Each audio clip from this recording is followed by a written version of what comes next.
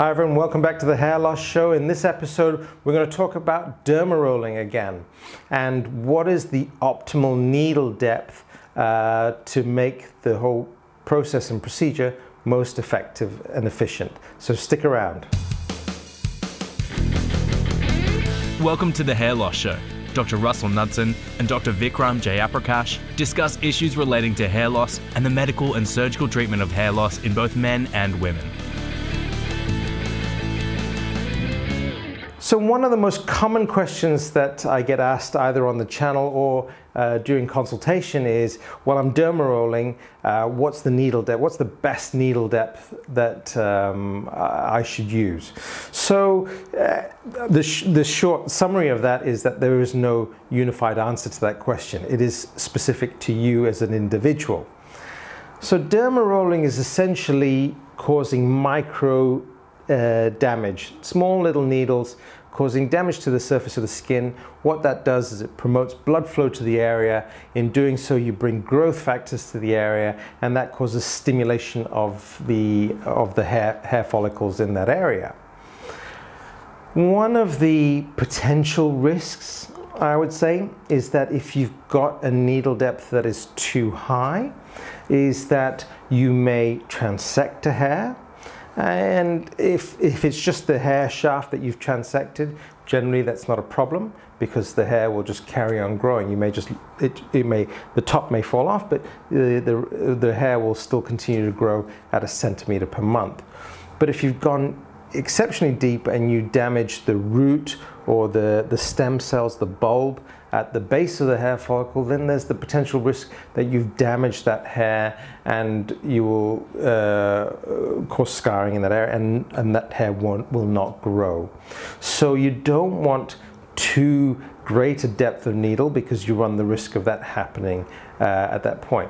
And then on the other end of the spectrum, if the needle depth is too shallow, then it's not going to cause enough of a response to promote blood flow to the area and therefore promote growth factors that are going to accumulate in the area, and therefore one would argue, well, what's the point?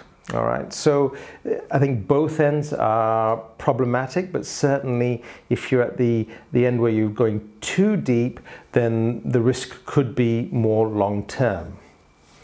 So how do you approach it? Well, if you're buying derma rollers, and you can source them from a multitude of different places, but if you're buying derma rollers, they usually come in different size needles in terms of their length. And I would start low.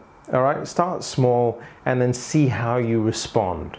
In the sense that you want to see that there should be some change to the area, some redness to the area, and then as long as it's not too painful as well, try to build up. I think if you get to the point, if you increase the needle depth length to the point that you're starting to bleed, all right, or you notice small little droplets of blood, then you've probably gone a little too far, and then peg back the needle depth to the one below that, because going too far again runs the risk of damaging the hair follicles, and that depth will change, as in will be different from person to person. That's what makes you as an individual an individual.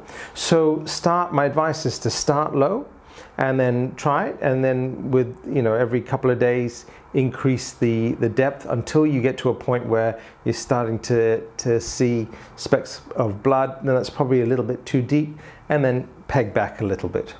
If one of the other risks, if you are going too deep, even if you don't damage the hair follicles, by going too deep and to the point where you're bleeding from the area, you may cause scarring in that area. And scarring again is not ideal. It can cause changes to the surface of the skin, and certainly if you were looking at transplanting into an area, it can also make it harder if there's scar tissue in that area.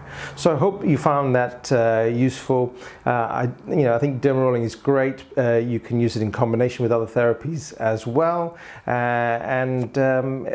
Again, thanks again for the question. That was one that's been asked quite a few times, so please keep the questions coming. Thanks again for watching.